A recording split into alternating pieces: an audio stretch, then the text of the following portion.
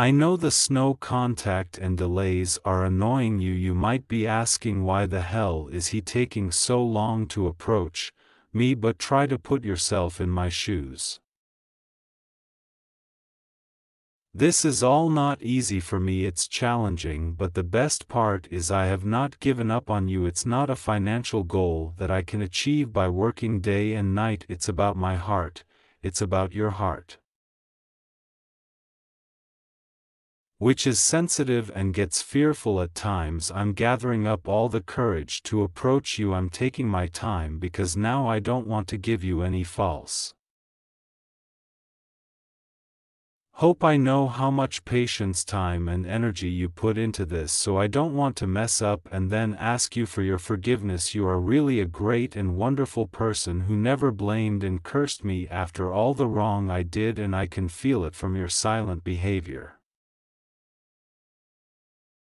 How much pain I have caused you. I feel so guilty for betraying a pure soul. You doesn't deserve it. You deserve my loyalty. I want you to trust me and feel comfortable with me when I will approach you, because I'm not the same egoistic and selfish person who only thinks and cares for his happiness. I realized that we fell apart because I was not investing equally. I was just taking and taking without reciprocating. You are a queen and you deserve a real king man who is well established, emotionally balanced, confident provider, protector,